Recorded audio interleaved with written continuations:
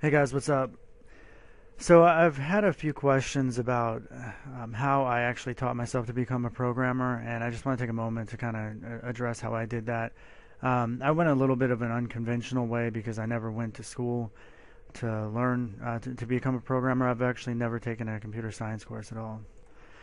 And don't get me wrong, I'm not here to say that like what I did was right and going to school is stupid or whatever, because I don't agree with that at all. In fact, I wish I would have gone to school, but everybody's path is different in life, and with my particular case, I mean, I went from I've been a truck driver, like I've delivered pizzas, and I've done plumbing and HVAC work, and I've done all kinds of different professions. I was one of those guys who had to fix my own car, so I would teach myself how to do that on YouTube, and I mean, I did things like transmissions and rack and pinions and all kinds of horrible repairs that I had no idea what I was doing, but I taught myself, through the channels available on the internet. So I think that the internet has definitely, created this new revolution of just information, which is crazy. And unfortunately, a lot of people take it for granted, and they don't use it to their advantage. In fact, they use it kind of to make themselves stupider, in my opinion. In a lot of cases, I mean, people that just tweet everything or just constantly commenting about their lives on Facebook and saying stupid things that they should never say in front of respective or prospective employers. And um, bottom line is that I use the internet to actually be able to teach myself how to program. So I started off with CSS, and really before I even jumped into CSS, I had decided that I wanted to be a web developer, and this was around 2009 or so. So Facebook at that point was like blowing up, and when I looked at Facebook, I'm like, oh, I can build a better website than Facebook. And not knowing anything about what I was talking about, I'd had this like ambition and this dream. Really, my dream drove my ambitions, and that's a huge thing, I think, starting out if you're going to teach yourself, because you have to be disciplined, and probably the greatest asset will be determination, so that you don't give up. So let yourself believe that you can build the next Facebook or whatever it may be to actually get you to where you want to be. That's my probably my biggest advice for having to learn something like this, because it's not going to be easy at all. So I decided I wanted to build this music website, and then I ended up using Adobe Illustrator, where I was actually drawing out my templates, and I got like basically my homepage of what I wanted it to look like, and it looked really good and everything. So then my next step was like, okay, I need to learn basically the styling language of the web, which is CSS, stands for Cascading Style Sheets. So I started with that. I actually started with a CSS 3.0 book. I can't even remember what it was called though. I think it was called The Hidden Manual, actually. CSS 3.0, The Hidden Manual. That was a great book. In fact, that was probably the best book I've ever had in any programming language at all, because I had tried CSS, I believe, in other books and even going online and stuff like that, and I just couldn't figure it out. And a lot of people might be like, oh, CSS is easy, but you'd be surprised. I've worked with a lot of people in the past that really don't know CSS at all. I mean, and they find it very difficult. So CSS on its own can be very difficult. So when you're first starting out, I mean, don't think it's just going to be easy. Some people might say it's easy. Some people are going to say it's like impossible.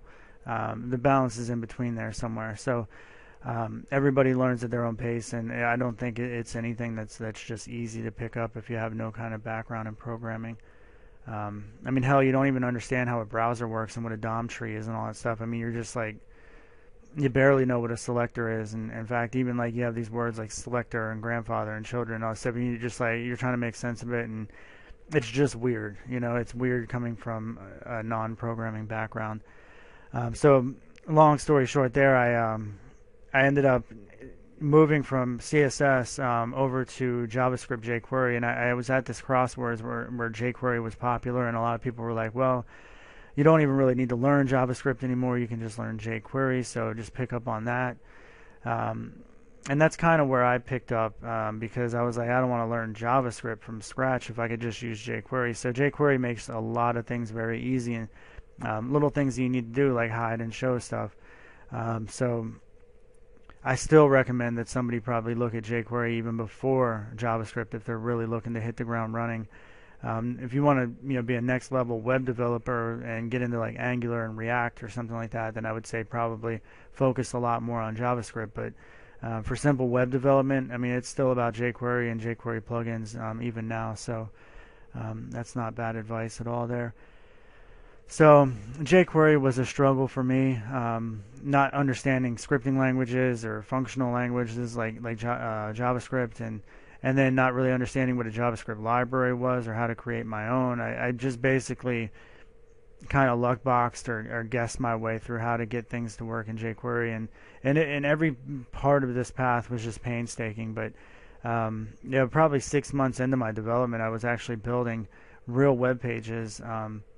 That did stuff like you hover over a navigation and drop down, or you click this and it showed hidden data and stuff like that, and it looked pretty because I was using templates and stuff that existed. And nowadays we have Bootstrap, so why learn CSS from scratch when you can just kind of learn Bootstrap way? But I mean, if you truly want to be a really good developer, a full stack developer, you have to know CSS. I mean, Bootstrap does not solve all your problems. So after jQuery, I then ended up moving on to a language. Like, I needed a server-side language. I need something to be able to run on the server, to be able to take data, to interpret what needs to be done, and what to display and things like that. And I started off with Perl for some weird reason. I thought Perl would be a good idea. At the time, Perl was still like touted as like the Amazon language, and it still had a bigger following than what it does now, and it still has a decent following. It's just it's been falling off the map because of languages like Python really taking a lot away from it. But I started with Perl, and the problem with Perl is that you can do like everything you do in Perl. There's like 10 different ways of doing it, right? And the community is not nearly as strong online as some of the other languages I've dealt with. And this is before even Stack Overflow was blowing up in popularity. So getting information on how to accomplish a certain task in Perl was like really difficult, because Perl is one of these languages where you can try to make things all on one line and as creative as possible. And like basically you make it. It's almost like there's an entire mantra of it's cool to make your code so unreadable that nobody else, including yourself, is ever going to figure out what the hell you just wrote. So it's very, very difficult for newcomers to come along and look at that kind of code and be able to expand their skills, basically. Because my issue was that you have to do something over and over again, especially in programming, for it to make sense and become second nature and to remember how to do it the next time you need it. And with Perl, every time I'd have to go back and be like, okay, how do I do a for loop, or how do I open a file, or do this, or chomp, and I had like every time I went to a different website or whatever, there was like some other way of doing it. So, and that's Perl's whole nature, is that there's more than one way to do it. I ended up getting frustrated, and I ended up moving over to Python. So I started with the Learning Python. I think it was like 5th edition with the mouse on it, huge book, and that was probably the second most influential book that I've ever had in my programming career, because the author immediately jumped into the entire, Python versus Perl, which used to be a big debate that, Perl dominated Python all through the 90s. But then into the 2000s, and especially once the MVC, like Ruby on Rails days came along, Python just ate Perl's lunch. I mean, as far as, getting a community growing and everything. So he immediately addressed that in the book, which I thought was cool, because I was coming from Perl. And I was like, oh, yeah. Yeah, but he wasn't bashing Perl and saying use Python or anything like that. He gave this completely unbiased review of the two different languages, which I thought was really cool. So just with Python, things were just so much easier. How do I open a file? How do I read a file line by line? Okay, now I'm looking for a particular piece of text in Python. Okay, I need to use regular expressions. And granted, in case any Perl guys are out there, Perl regular expressions are better than Python. I understand that. Perl is better at regular expressions than any other language since they invented it, I believe, or at least revolutionized it. But with Python, just everything made sense. If I didn't understand how to do something, I would go online, and somebody would have some highly regarded way of accomplishing something, which they refer to as Pythonic, and and it just made sense. So Python, instead of, there's multiple ways of doing it in Perl, there's just one way of doing it in Python, or at least one right way, and they call that the Pythonic way. So I embrace that, especially as a newbie coming along trying to figure this stuff out. I mean, I don't need, craftiness and cuteness when I'm trying to learn how to do something. And Python was just, it required that I indent my code to make it readable, not only for other people but for myself. And the community was blowing up at that point too, because the Django web framework was just getting popular, and other Python frameworks were springing up. And I remember I actually got involved in I started with Django. Well, actually, I'll jump to that now. So after I had gotten Python down enough, I started with like Python scripts, right? So I would build single Python files that would become complicated. I mean, my code was so sloppy. I think I had one Python file one time that was like 16,000 lines of code or some ridiculous thing like that. I mean, my editor would crash when I brought up my Python code. It was this big ass complicated scraping program that just went from like not even function to function. Like it was just like in a straight line, blah blah blah, like all the way down. Like it was not robust. The slightest thing broke it. I don't even really remember what I was doing. I know I was taking data from the web and then parsing that data and then storing that data. And oh my god, like I wish I would have saved that program to either. I don't even know if I'd show you guys. I'd probably be too embarrassed to show you guys. But I'd like to see it myself, because I mean that would have been just atrocious. And this was like 5 years ago, something like that. I think it was like 5 years ago, around that. And that's a good thing too when you're a programmer. Like you notice month over month how well you're growing, and you can just see changes. Sometimes as short as a month, you've seen that you've grown. Unfortunately, we probably also forget that, or fail to see that we forget some of the things that we've already learned as well, because there have been times that I go back and I have to learn something again. It's usually quicker the second time around, but there, you do lose information if you're not into something day to day. So after building these programs to collect all this data, I needed to build a website, and that's when I ended up jumping into Django. But Django I found was like really complicated. There's just so much to it, and just even trying to grasp like how it's modular based. Like it's all about components in Python and Django, and like these apps that you build are supposed to be self-contained, and I couldn't really grasp that. It's like I didn't understand how anything could be self-contained. I didn't even really know what self-contained meant in programming. So I ended up jumping to another web framework for a while, which was Web2Py, and I actually had a decent relationship with some of the founders, like Massimo, and I'm still friends with him on Facebook. And there was a few guys on his team that were just very, very helpful. A guy named Bruno, and I really liked their framework. In fact, I probably should have stuck around a little bit longer, but I ended up jumping back to Django at some point, and never really looked back, because after I did that, like I was able to get my apps in the Google App Engine. From there, I built a music website, and I built a movies website, and I built all these different types of websites, and I ended up getting the full-time programming gig, mostly as a UI guy up front, because my JavaScript and CSS skills were better than a lot of the people that I worked with. So and that was without any sort of training whatsoever, and I found that stuff to be easy at that point. I was more struggling with like server side and different programming philosophies and things like that, and design structures, and so and I'm still kind of expanding on those parts, I think, in my career now. So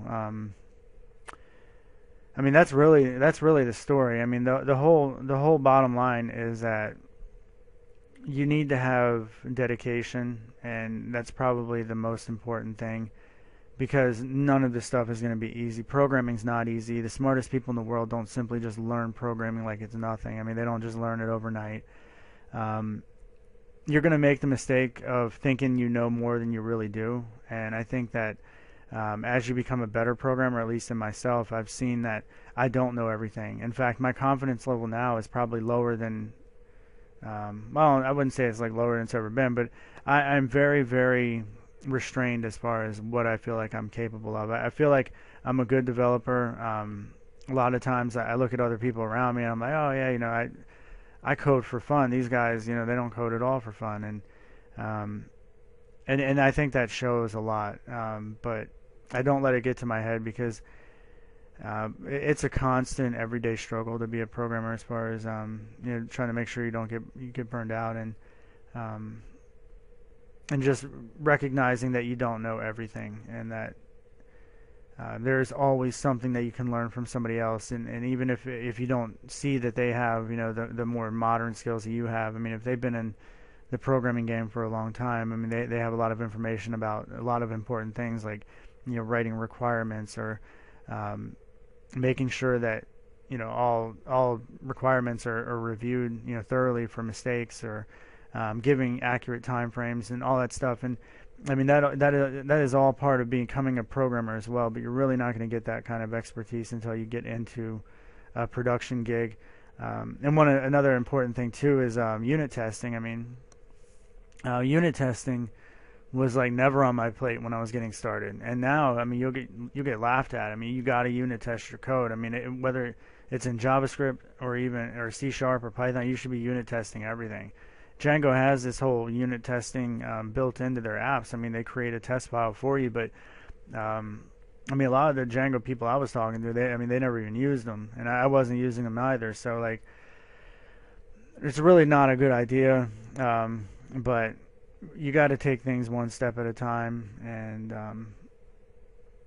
it's easy to get overwhelmed, I think. So that's my story, guys. I mean, I started basically, what is a website? HTML template, draw up a template, make that template in the real code using CSS, HTML, and JavaScript, and jQuery or whatever sort of library you want to use. Then it comes time to doing a server-side language. It might be best to actually learn the language itself, doing what I did, like building little scraper scripts and things like that, these self-contained little programs, before moving on to like a giant MVC application like Django or Ruby on Rails or something, because there's a lot of magic going on underneath the scenes or behind the curtains with a framework like that. So you're not going to know any of it getting started, and it can be maybe too daunting for some people and maybe turn them off to the entire idea. So you got to keep things small. But once you're ready to go into the framework, then you need to also learn the other stuff that goes along with that. Okay, how do I set up a cloud host? If I'm doing a Linux server, how do I set up my ports and my firewalls, and how do I set up my database, and then I need to actually set up a web server. Am I going to use Apache or Nginx? And then maybe I use both. And yeah, just I mean, so there's a ton to it, man. But it just one thing at a time, and eventually you'll be surprised at how far you've come. So, anyway, guys, I hope that gives some sort of insight into what I did. I mean, that whole process took me years, so I'm still learning every day, and I'm thankful to be in this gig, though. I mean, I like being a programmer. It's fun, and I would recommend it. And programmers get paid pretty well. All right, guys, thanks. Please subscribe. Have a good day. Bye.